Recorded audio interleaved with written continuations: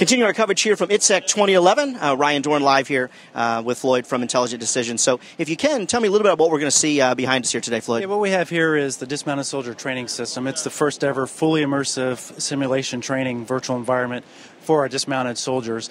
And what it allows them to do is train in a virtual environment, do all their missions, do their techniques, tactics, procedures, practice just like they're going to execute in the real world.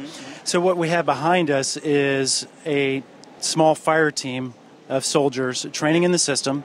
They have a man-wearable system that has a backpack computer that displays a 3D image in their helmet-mounted displays. They have simulated weapons. They're tetherless, so they use wireless technology.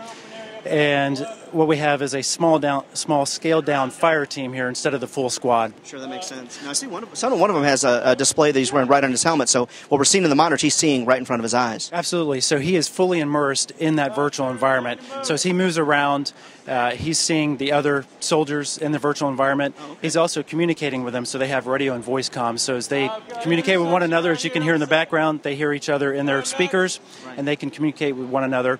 They also can link these systems together, so you can put squads of soldiers together linked in a virtual environment and do that up to a company level.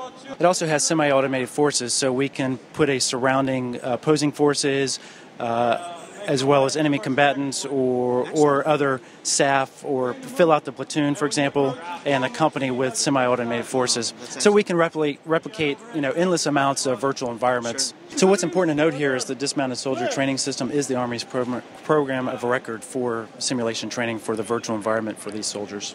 Sure, makes sense. For folks at home that weren't able to attend ITSEC, where can they find out more information about your company and this product? You can go straight to our website, www.intelligent.net, where we have a full Dismounted Soldier Training System webpage, and they can see a video of the training system. All right, excellent. More to come from the exhibition floor here at ITSEC 2011 in Orlando, straight ahead.